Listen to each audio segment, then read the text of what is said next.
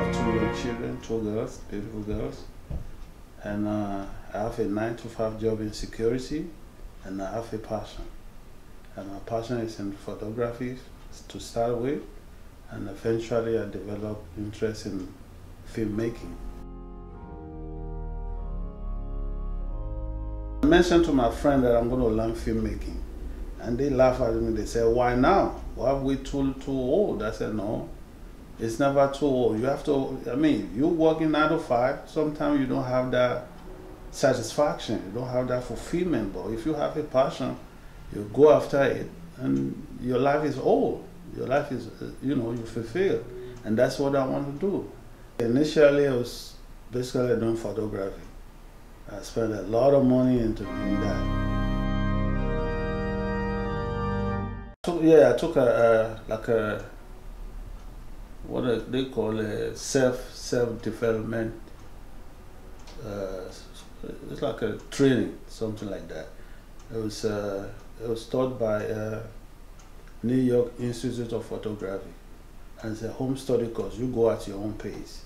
So I subscribed to them, and they sent me the lessons, which I study on my own.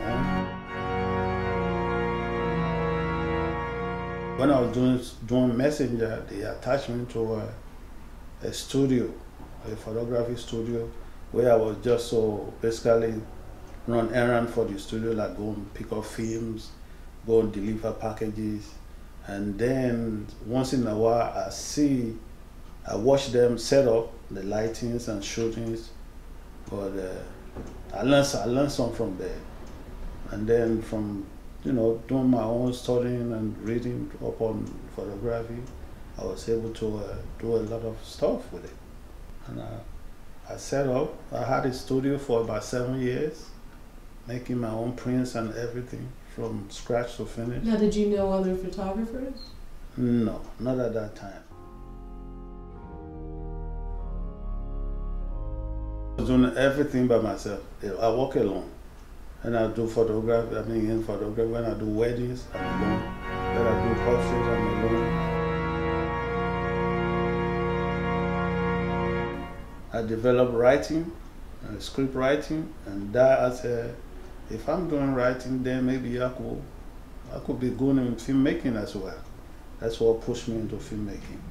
And then I call up, I look in the newspaper, I saw the Brooklyn Young Filmmaker, and I called them up. It really, give me what I wanted out of filmmaking, the satisfaction. Then I think about my children, my daughters, like maybe this will give them a start off.